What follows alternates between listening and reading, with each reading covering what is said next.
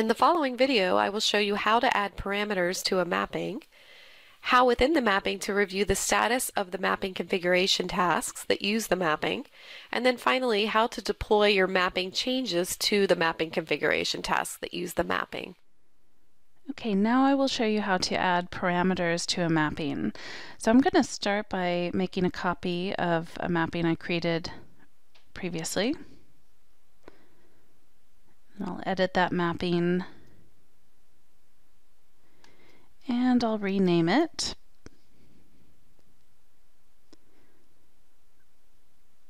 So first I'm going to add parameters to the values in each of my filters.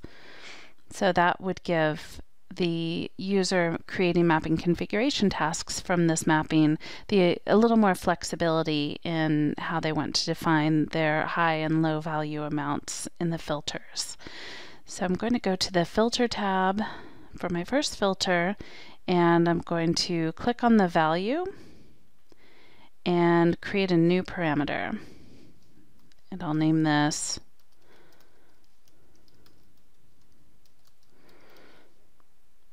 high value filter. I'll set the display label to amount is greater than or equal to, and we can add a description, a hover over description.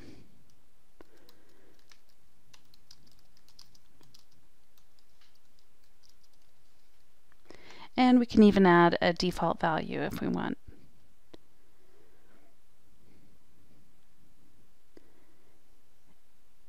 And I'll do the same for my low value filter.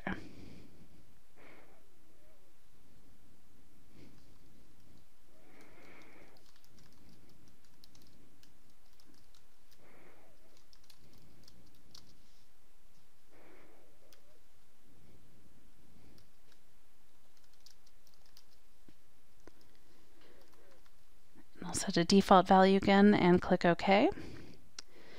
And if I expose my parameters panel here, I can see the two parameters and where they are located with a description, and I can delete the parameters from here. I can add a new parameter, but I can't actually edit a parameter once it's been created. So I'm going to go ahead and save and close.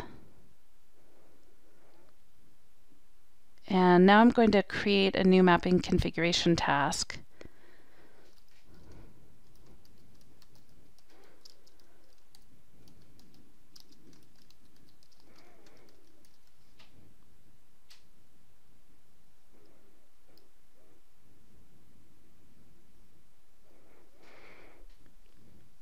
And now you can see I get an extra step in my wizard.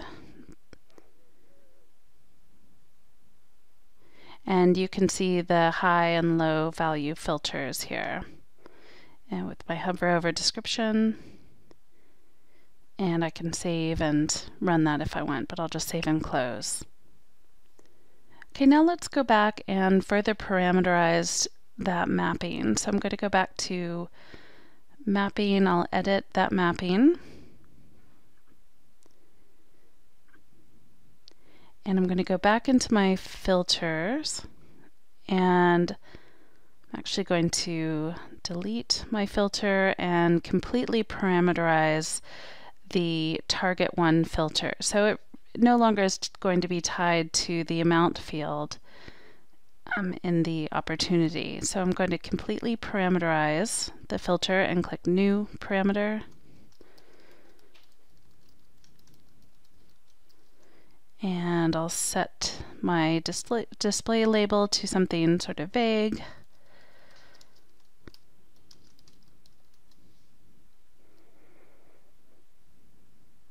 And I'll do the same for my target 2 filter as well.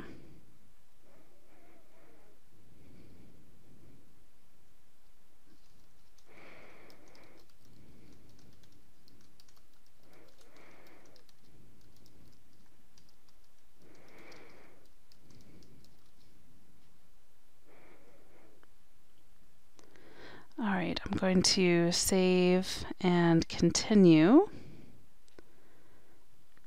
Now one thing I want to point out is up in the upper right corner of the mapping designer, I can see that I have one dependent task attached to this mapping that's using this mapping, and I could see that the task is currently out of date because I made those changes. So now what I could do is save and deploy this mapping to the mapping configuration tasks, or I can save my updates as a new mapping. So I'm going to go ahead and save and deploy, and it's going to tell me which mapping configuration tasks are using this mapping. And I can keep those tasks or delete those tasks. I'll go ahead and keep them. And now I can see that in my list of mappings that both of these two mappings have tasks tied to them, and my instructor multi-target params mapping has parameters as well. So now if I click on that number, I can actually go over to that mapping and edit.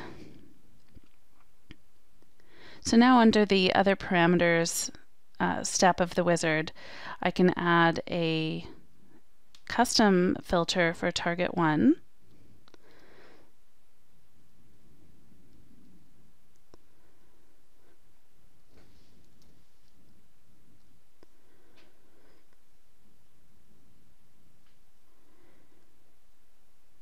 Note that you can use advanced filters here as well. I'm just using the simple for this demo. And I can validate, and I can save and run my task. So you can parameterize other things in the mapping, just about anything in the mapping actually. The target, the field mappings, expression, etc.